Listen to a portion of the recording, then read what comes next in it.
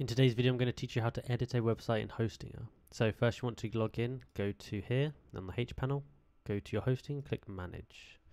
Now you want to go over to WordPress overview. Let's say you're editing that. You can hit here. There's a section here that says edit website. And click this. This is going to open the WordPress dashboard.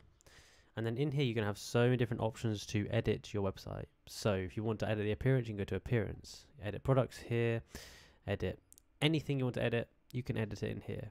So that's how you do it. If you enjoyed this video, please like, subscribe and comment down below that it helped. Thank you for watching.